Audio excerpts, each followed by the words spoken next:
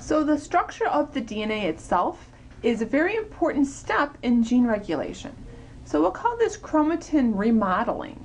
And this is just basically going to involve changes to either the nucleosome or the DNA.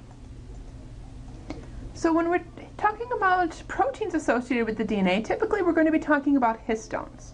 And there are several different types of histones. Most histones are going to contain, or the normal histones will be H2A and H3. There are also variant histones that can also facilitate gene transcription. Modification to these histones in the form of acetylation. Remember, the proteins are going to be pretty much positively charged, and that is going to be because they're associated with the negatively charged DNA. You can change the charge of this, you can increase the charge, you can decrease the charge of these nucleosomes, and they're catalyzed by various enzymes, these HATs, or histone acetyltransferase enzymes. And this is typically associated with increased transcription. These histones can also be modified by phosphorylation and methylation, and these are two ways to control any type of proteins, not just histones. So to look at this, let's look a little bit more closely. Here's the DNA. It's associated with the histones, very tightly wound in this particular case. You can slide this down. This sliding would expose DNA, and then RNA polymerase or the transcription machinery can find the start of the gene.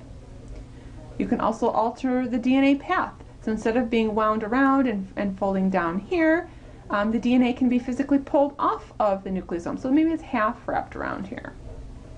You can also remodel that nucleosome, that core particle of it. In this case, you can, instead of the 8 subunits here, you can see there's 4 and 4, and so you form this dimer instead. And so it's just a little bit more loosely associated with this particular region. So when we're talking about this chromatin remodeling, we're talking about repositioning or removal of those nucleosomes on the DNA. These repositioned nucleosomes make the regions of the chromosome accessible to the transcription regulatory proteins, and we'll talk more about those in a little bit. But they're going to be things like transcription activators, and of course RNA polymerase too. There are several different remodeling complexes, but the SWI/SNF, or the SWI/SNF, is probably one of the best studied remodeling complexes. And one of the reasons why is because if you can understand how this global gene regulation is happening, you really can control the whole cell, right? Because without this particular process happening, you can shut down global gene transcription. So DNA methylation is typically going to be something that's associated with decreased gene expression.